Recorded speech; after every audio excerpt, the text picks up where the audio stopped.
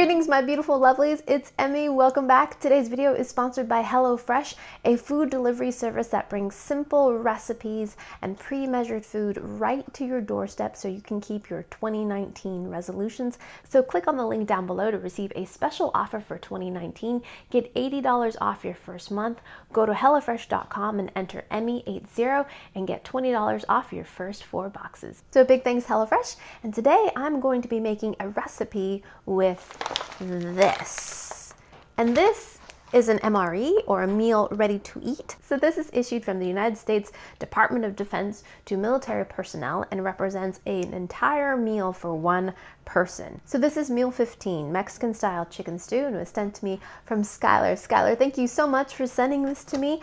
I have tasted this ration before, and I will put a link up above and down below to that tasting. So I thought I'd do something a little bit different with this particular ration, and that is to cook a recipe. So apparently this is something that is done a lot in the field.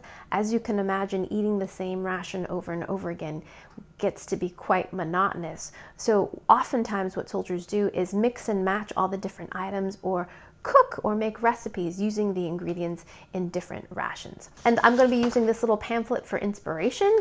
So this was brought to my attention through an email from Steve. Steve, thank you so much for sharing this with me. And it's the Unofficial MRE Recipe Booklet. So according to Steve, this was printed by the Tabasco Company. Apparently the president at the time was General Brigadier Michelini, as in Michelini, Tabasco. He put this booklet together. It includes recipes that you compare using ingredients found in MREs. Now, this book is a little bit dated, so the MREs that are included up here are not the current ones, but I think the concept remains the same. This idea of mixing and matching different things and trying to cook something to make your meal a little bit more enjoyable. I have everything I need to make the peanut butter cannonballs, so that's what we're going to be making today. So this one comes in this little shrink wrap bag. Oh, there's M&Ms at the bottom. Yes, that's so exciting. Nutrition facts, sundries bag, vegetable crackers, spoon, peanut butter, chocolate hazelnut cocoa beverage powder, cheddar cheese pretzels. Instead of hot sauce, they have ground pepper. Chocolate M&Ms, mango peach applesauce, flameless ration heater, the Mexican style chicken stew. So flameless ration heater, slide the ration in first. Now we're gonna add water just to this fill line. Fold it down.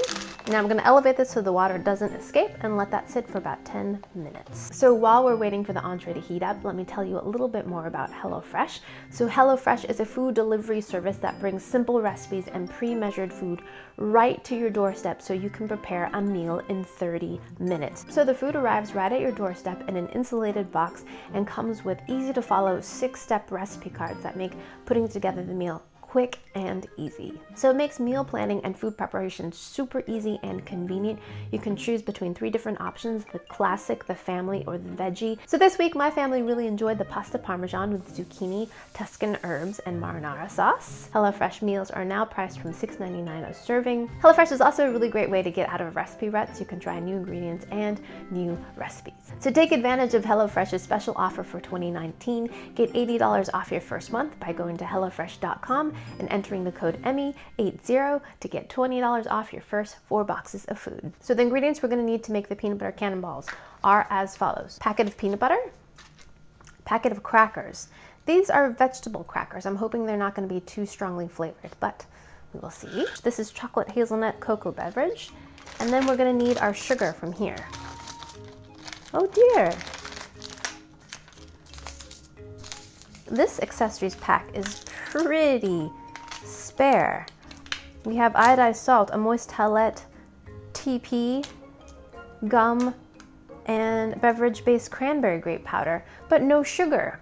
So I think that's where the M&Ms will come in. Instead of sugar, I'm gonna add my M&Ms to my peanut butter cannonballs. First thing I'm gonna do is knead the peanut butter so that all the oils and the peanut butter solids are nicely mixed. And then we're gonna take our vegetable crackers and we're gonna crush them up. This act of crushing actually reminds me of my prison recipes. If you haven't seen that playlist, I'll put the link above and down below as well. But I did a whole series of prison recipes. many of which contain ramen, and it was key to crush them because you oftentimes didn't have hot water. So if you crushed them, it made it easier for the water, the cold water oftentimes, to absorb into the noodles. Sad reality though. Ooh, these do smell veggie-like. The veggie flavor isn't too strong, so I think this is gonna work, I hope. And the recipe says to use 3/4 of a packet, so I'm gonna dump the very top of this out, and this hopefully will be most of the big crumbs that are inside there. I'm gonna try doing this a little bit like in the field style. Rather than using bowls, I'm gonna try to mix everything in the pouches. Now we're gonna add our peanut butter. I'm gonna add a few M&Ms in here. Now we're gonna mix this all together. I haven't even tasted this yet, and I think this is brilliant. There's something about making your own food that gives you that freedom, that independence, the autonomy, just the act of making something for yourself, right? So I imagine you wouldn't necessarily have a plate out in the field, so I'm gonna use my plastic bag as a rolling surface, but I'm gonna use my plate as a little bit of contrast so you can see it better on camera. So now I'm gonna take my chocolate hazelnut cocoa powder. Now we're gonna take our peanut butter mixture and roll this into balls. And then roll it into the cocoa powder. Alrighty, so now that my hands are covered in peanut butter and crackers, I'm gonna go wash them. So that whole ball rolling process was pretty dirty, so I imagine if you didn't have access to running water, you'd probably just want to skip that and just eat it right out of the bag. So now we're just gonna roll it in the cocoa powder. Oh my gosh, this is great. This is like MRE truffles. Love it.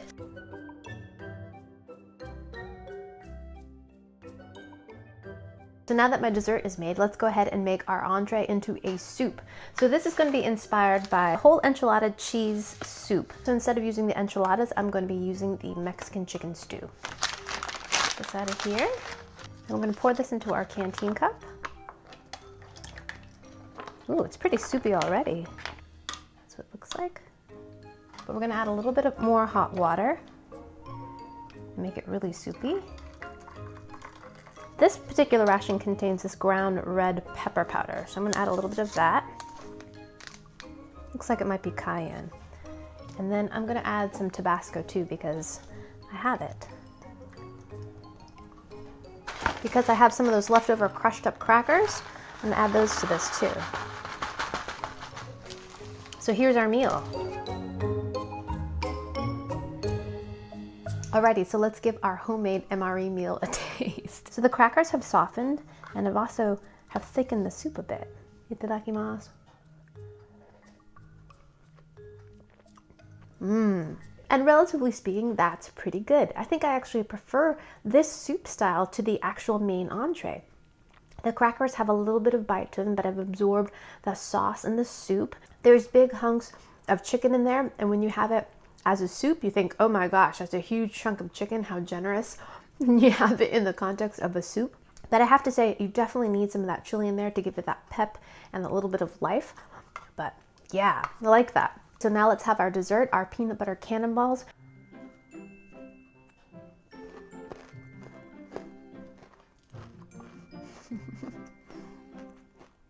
And that's not half bad either. Very peanut buttery, great big crunch. I love the addition of the M&Ms in there. It gives it additional crunch, but a little bit of chocolate. We didn't have sugar in there, and I'm actually appreciative that we didn't because the cocoa powder is actually sweetened too. So that kind of makes up for the fact that we didn't have any additional sugar. Yeah, and in case you're wondering, I don't taste any of the vegetable cracker, just peanut butter and chocolate. And vanilla. Because this is hazelnut chocolate, it does have a little bit of a nutty kind of vanilla flavor too, which is great. It goes well with the kind of whole dessert theme. But you definitely need to have something to drink. There's a lot of peanut butter in there and it just like clings to the inside of your mouth and your throat. So there you have it, 2 recipes that were made from an MRE. Big thanks to Skylar for sending me the MRE. Big thanks to HelloFresh for sponsoring this video. Take advantage of HelloFresh's special offer for 2019 and get $80 off your first month by going to hellofresh.com and entering the code EMMY80. Thank you guys so much for watching. I hope you guys enjoyed that one. I hope you guys learned something. Be sure to share this video with your friends. Follow me on social media, like, subscribe, and I shall see you in the next one. Toodaloo, take care, bye!